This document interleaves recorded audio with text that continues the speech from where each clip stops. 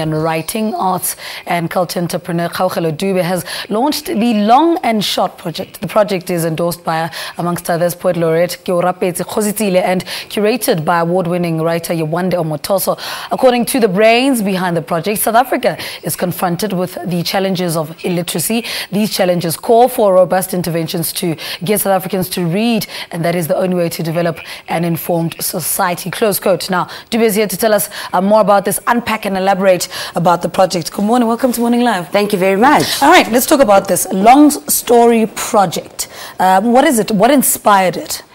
Well, I mean, I work in the arts and culture sector, and I always try to have relevant projects. You know, I try to innovate projects that speak to a particular need. And I actually stumbled across an alarming statistic that 92% of our schools don't have libraries. So I thought, okay, in light of the fact that there are no actual school libraries, how do we push kids into community libraries? Hence this project.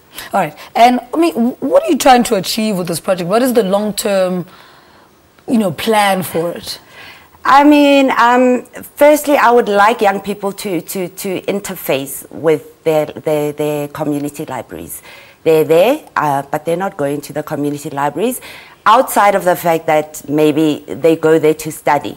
Because, when you're at home and you live in the township, maybe you don't have the space to study. So they use their libraries for the purposes of studying. So I would like to push young people into their libraries for the purposes of actually taking out books, because that's what libraries are and actually reading the books. Yeah. All right. So let's talk about the role of Yewande Omotoso in this project. How did you get the buy-in and, the industry to sort of buy into this?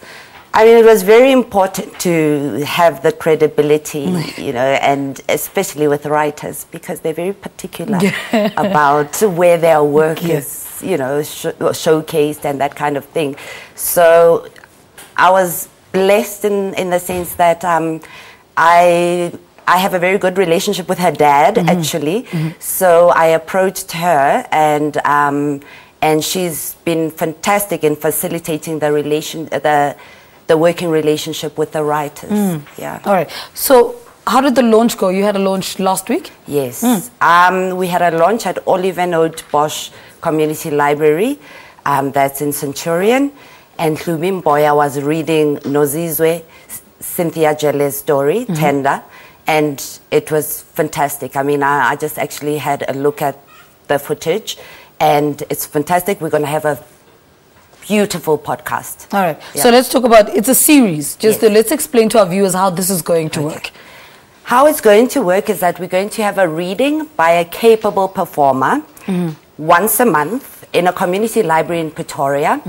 And we will be recording those readings for podcasts. Yeah. All right. And can we start talking about the next series already? What plans have gone into, looking forward to the next one? The next reading will be read by Mbali Kgositsile, who's a phenomenal theatre actress, and she will be reading Nick Mhlongo's short story called Igollywood Drama. Yeah. So you need to sort of get these two worlds to work together. Yes. Okay. And how do you choose which authors need to be part of this, or which celebrities to be part of this? Okay. Well, with the celebrities, we've really just relied on personal relationships as a start. But what I've seen happening is that, a lot of people are starting to be interested.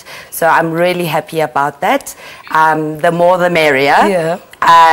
Just a word of warning, celebrities.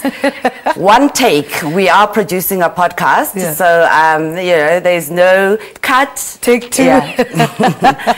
And with the writers, Yewande's already curated 24 stories, so that's set in stone for now. And I think with the next series, we're actually looking at opening it up and maybe touching on African languages. Yeah, because this series is purely just English. All right, and how soon can we start talking about African languages? Or do you first want to see how the English is going, let the English settle a little bit?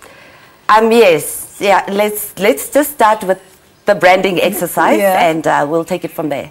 All right, so the DAC is also on board, and the Goethe Institute. Talk to us about their roles there. Okay, the Department of Arts and Culture is actually funding this project under the Mzansi Golden Economy Fund.